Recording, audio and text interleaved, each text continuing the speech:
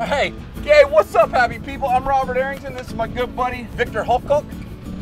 If you look back there on those islands, you're gonna see thousands and thousands of coconut trees.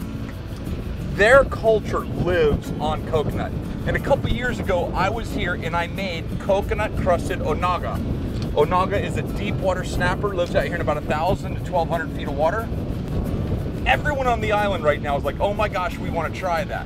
So, in today's video, we're gonna do our best to catch an Onaga. Then we're gonna go in there, we're gonna climb a tree, we're gonna get some fresh coconut, peel it, shred it, crust the fish, and we're gonna make an amazing meal. You are riding shotgun. But the first thing is, we gotta catch fish.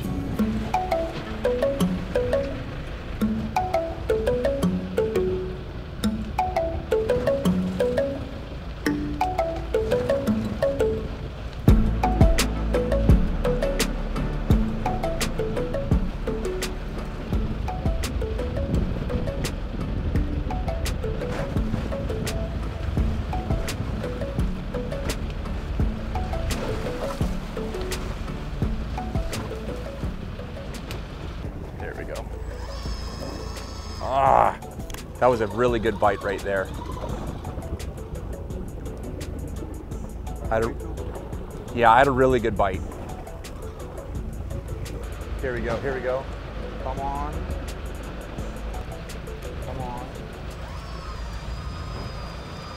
Got it? I got one. Not sure what it is, but definitely got a fish. So are you guys? See back there? Those are all coconut trees, coconut palms. Coconuts are a huge part of their culture and a part of their diet. Now I'm gonna show you. Fresh fish, fresh coconut, complete meal. Getting close here, y'all. No idea what I've got, but. Paka, yeah. There you go, beautiful fish. Here they are called paka. Awesome. Very similar to a porgy. Nice, fat, white fillets. Slice this rascal down. It's always nice when you're out fishing and you get a fish in the boat that you know is good to eat. Makes life great. Come on. I want my bait to sit right on the bottom, very still.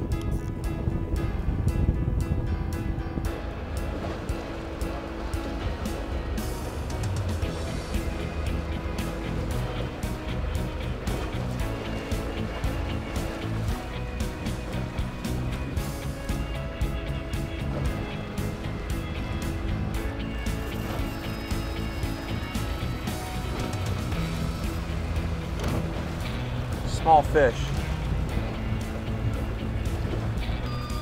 Hey, we're catching fish, and if you look right behind us, that's Vince Torres heading this way. Hey, this is our private fishing hole here. You guys look familiar, man. Huh?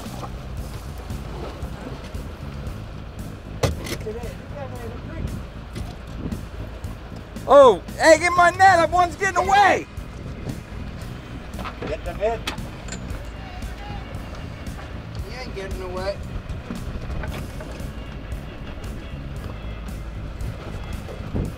There you go. It's called an aho. Looks like very similar to a queen snapper. Very good to eat. Austin just went downstairs. I think he was texting his girlfriend. Next thing you know, got him. I literally, there's so much current and I'm only using 6 pounds of lead. I was just paying line out the whole time like I was mutton fishing back home. And good thing about these hooker reels, I can slow it down or I can speed it up. I can give it more drag, I can give it less drag. It makes it a very effective fishing tool. And when you've got a fish coming up, you don't have to bring them up 100 miles an hour. A lot of times you'll lose them due to that. Think it's an Onaga? That's a good size queen snapper, right? You guys, we came out here with a mission. And if you hang out with the Chamorros and the Rafalawash, you realize they're not out here fishing for a Facebook or an Instagram photo. They're fishing for food, which is what we're doing right now. What do we have here? Oh, Naga, baby. Talk to me. Hey. Oh. He's got a good one. Oh, baby. You told me you'd bring me to the Onaga hole, and I told you I'd cook you dinner. You did your part. Now it's time for me to do my part. All right. We're gonna try to catch a couple more fish because there's gonna be a lot of people here. That's just probably the most beautiful fish in the world, in my opinion. Big, long, flagged sickle tail. Beautiful face. What a fish.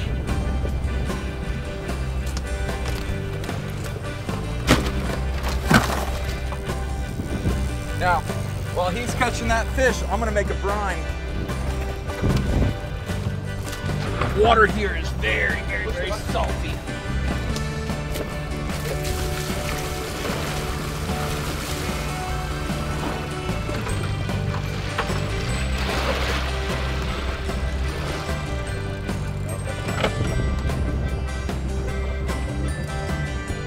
Oh my goodness!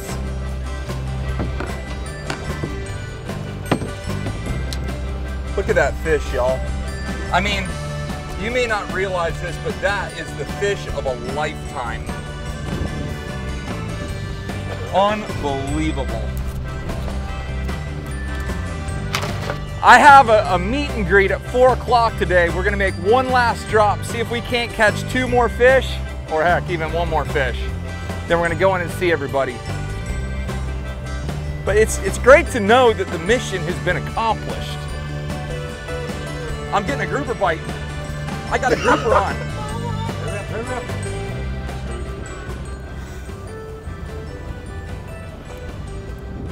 Oh, that's my 1,000-foot mark. Hold this. Look at that, boys. Yeah. Look at that. Oh my God. Alrighty. Look at that. Unbelievable. The absolute lunker of an Onaga. Unbelievable. I mean, what a fish. Okay, so now we just got back to the dock. We're gonna come up and say hey to all the youngsters and see what's going on. Oh, what's up, kids?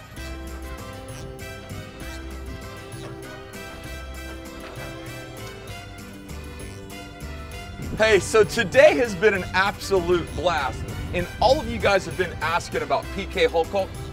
PK is the whole reason I came to Rhoda, and this is his dad. I call him Mad Max, Mr. Pete Holcomb. You spend any time on any island, pretty much around the world, if it's a tropical, subtropical island, you're gonna see coconuts. And I actually didn't even know this. These young green coconuts are about 4 months old. And as they start to mature, they'll turn yellow or orange and then brown. And if this lands on the ground like that, it will actually take root and grow. This will turn into that right there. This young green coconut like that is super good to drink.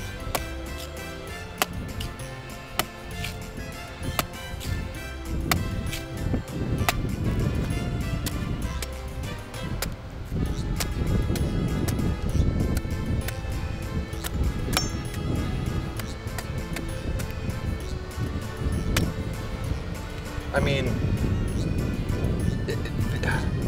these are so sweet.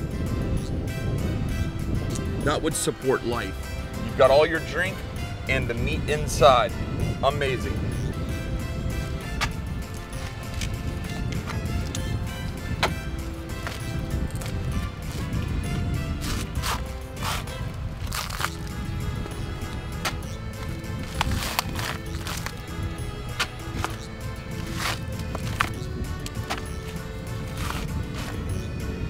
go.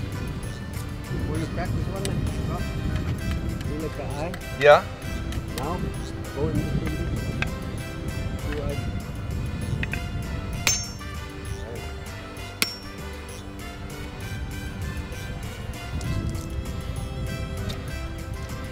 Wow. That's perfect.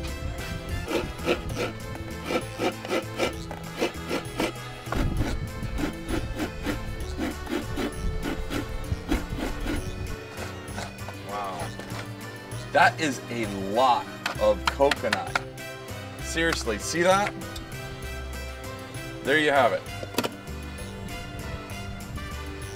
You could use these as bowls.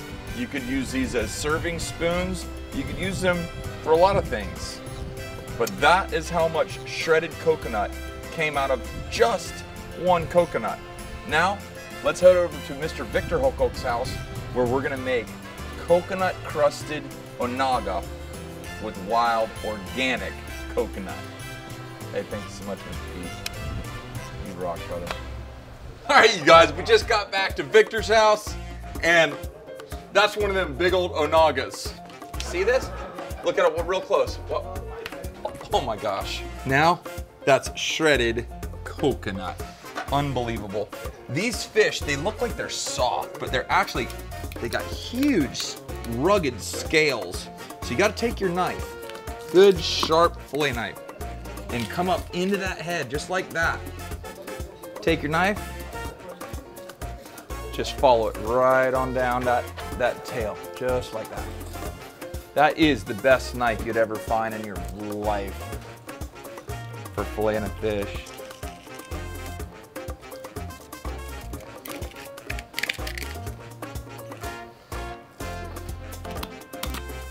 Now you just use your knife and just, when you get past that backbone, now check this out. This is one of my things. I always turn the fish around, hold the flavor like that, and you can just cut your way right on down.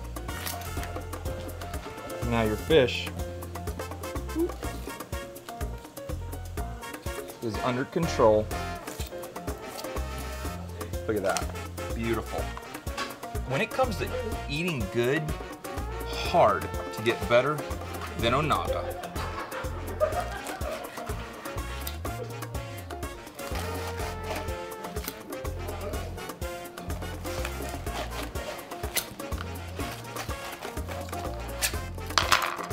Look at that.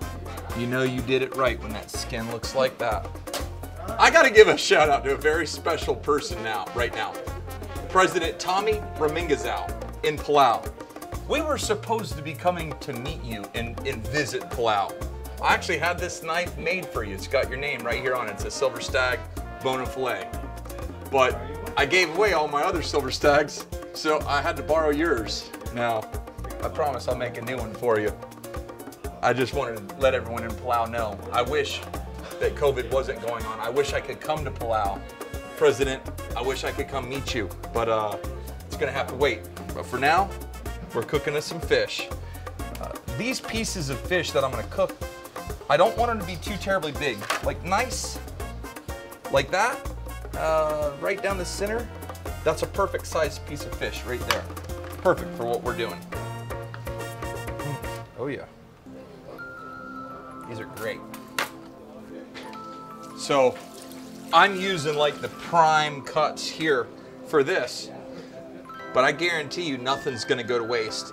He's picking out the bloodline and he's gonna make something really good out of it. I'm just not sure what yet. What I love about old Mr. Holcoke here, he is the Senate president, which means he's the head of the Senate here in the CNMI. Yet he still is out here cooking every single scrap off of that fish. I just love that, man. Now, that's that fish. That's all the prime cuts, boneless, skinless, portioned out, something about like that. Let's season it up. See that? Farm fresh eggs. So you're probably gonna think I'm joking. I just went over through their spices. Sure enough, they got Everglades heat, and salt. Can't go wrong there. All we're gonna do is just season this up. Now we're just gonna take and put some flour on here.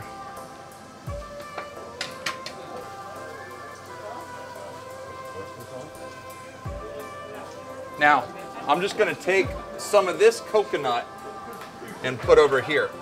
I just don't want to contaminate my main stash, which is right there. Once you dredge your fish in flour, let it dry. If it dries, it's gonna do a really good job. Then all you've gotta do, take a piece of fish, roll it in the egg, not both sides, just one side. That's all you gotta do. And that fish is crusted. Let that dry.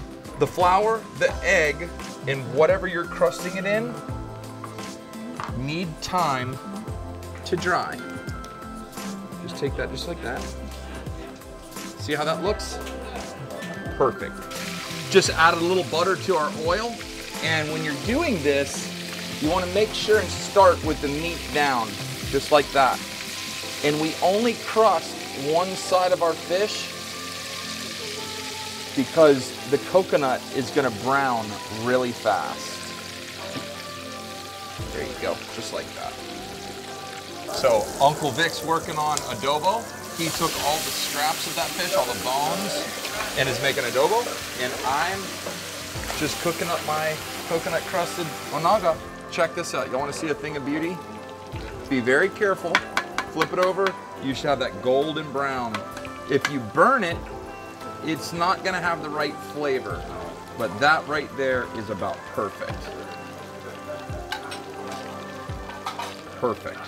I'm gonna continue cooking, but that's the first platter. And I'm telling you, look at it. Look, this is what friends and fishing, this is what the outdoors is all about. All right, y'all, come on. Y'all know who this hot mama is? That's Sarah Arrington right there, y'all, AKA Dear Mom. Have you ever had, first off, have you ever had coconut crusted onaga before? Never. No? Well, come on, dig right in there. And it's fresh coconut, right? You want a piece?